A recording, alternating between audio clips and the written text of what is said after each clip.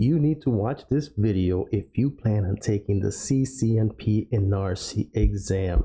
This exam is a beast.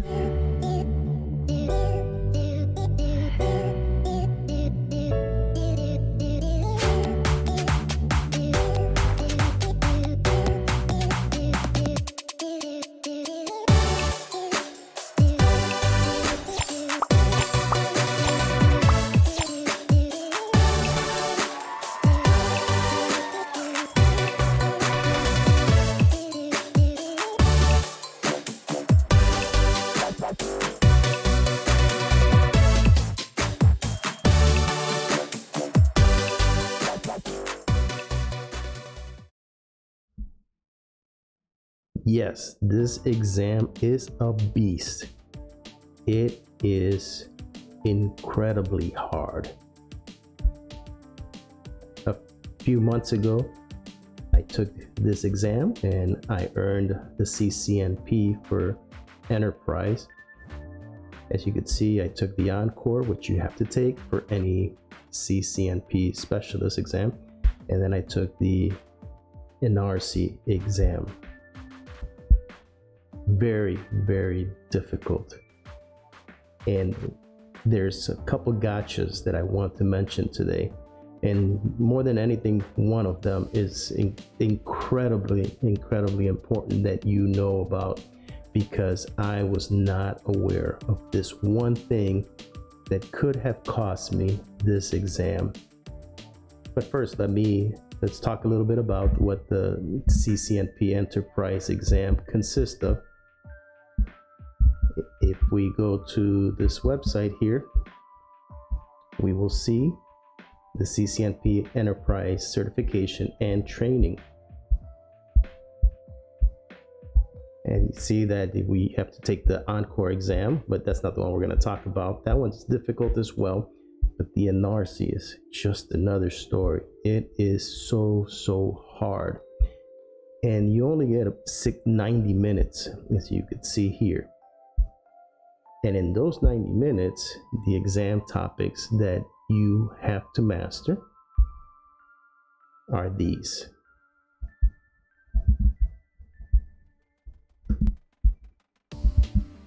And these are the exam topics that you have to master.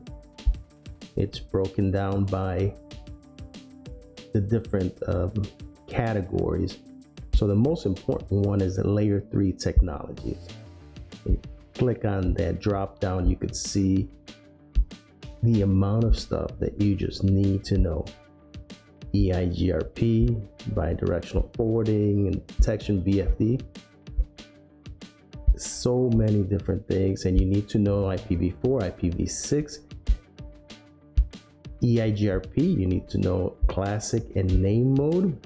So it's not just the old-fashioned one, but the name mode as well. You need to know how to configure these in IPv4 and IPv6. Actually, it's not so much configuring, it's troubleshooting, which is very difficult if all you're getting are screenshots and you're not getting the customary things that you're used to. There's also troubleshooting BGP. So everything is about troubleshooting, and at a very advanced level. It's not your typical CCNA troubleshooting or configuring. It is very difficult. You also have to troubleshoot or understand VPN technologies. You describe them. Here you're not troubleshooting, rather you're just describing. The questions are catered towards that, not necessarily troubleshooting anything. But infrastructure security, you have to know this in and out, completely in and out. Every single one of these topics you need to know. Infrastructure services, troubleshoot SNMP, troubleshooting network problems, troubleshooting IPv4, NetFlow version 5, version 9, flexible NetFlow, and also Cisco DNA Center. There is so much to know, so much to troubleshoot. Don't think that something will not be on the exam, because it will be. You have to know it inside and out. Now let's talk about the one thing that almost cost me my exam. This was just something I was not prepared for, and it's my fault. But I want to help you so that you don't go through the same problem. Cisco tells you what they're going to do. I just did not see this website. I had not clicked on this link. So I didn't do my due diligence in preparation for the exam. So we have to understand that it's not just about learning the technology. It's not about memorizing a bunch of facts. You also, in addition to doing all that, you have to know what the test will entail, what type of questions, what is the format. I just did not look here when I took the exam, and it's clearly here under study resources. You have to go to Cisco certification exam tutorials. I did not do that. They even put a video here, and I want to show you the part that I am referring to. So if I play this video. For both the associate and professional levels. To begin, click the Next button on your exam module. You will be presented right here. Lab features. Many new features have been included for the new lab items. Please be patient while the lab loads, as it may take a few moments. You are now able to arrange the screen in any way that you find helpful. On the left, you will find that you are able to select the Guidelines, Topology, and Task tabs. The Guidelines tab will provide you with detailed instructions on how to navigate through the... And this is exactly what stumped me. I did not know that it would be a hands-on test, or at least partially a hands-on test. When I arrived at this was probably my second question of the exam. Because it was the second question of the exam, if you continue to watch this video tutorial that Cisco puts out there, you under the task menu, you will see that you have several tasks there. I can't remember if I had 4, 5, or 6 different tasks. But the idea is that I thought that those 5, 6 tasks equaled a question each.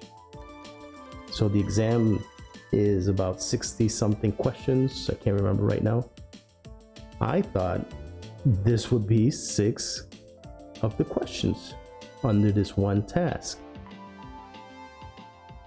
Nope. All that work was worth one question. So when I went and I saw that I had 60 questions or 65 questions, this was the second one. When I went to the next question, I still had 63 or so. I took about 12 to 15 minutes under this one task. You only have 90 minutes. I wasted so much time because I did not know how to first. It took me a while to understand what I was supposed to do. And when I say what I'm supposed to do, I don't mean the technical aspect of it, simply how you saw in the video tutorial, how to move the screen around, readjust your console sessions, how to move from one device to the other, looking at the topology, looking at the task. All that was 12 to 15 minutes wasted time. I believe I completed the task as stated. It was just so much. It was ridiculous. When I got to the end, out of all that wasted time, when I was towards the end of the exam, I had over 10 questions. I believe I had about 3 minutes to answer 10 questions. I had to just run through them. This is the first exam that I did not finish all the questions, still passed. So if you're preparing for this exam, keep this in mind. You might get a scenario like this where there is a hands-on setting. It's very important that you understand that, or else it's going to be very hard for you to pass the exam. So like I always say, hands-on practice is the most important thing. Keep practicing, keep labbing, and you will be able to pass. But don't forget, keep looking at these lab tutorials or exam tutorials, because things could change at any moment. Well, I hope you enjoyed this video. Please like, subscribe. I hope this helps you out in your journey to get your CCNP.